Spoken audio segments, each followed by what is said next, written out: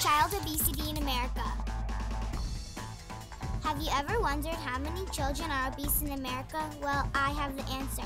Children ages 6 through 11 who are obese increased from 7% in 1980 to nearly 20% in 2008.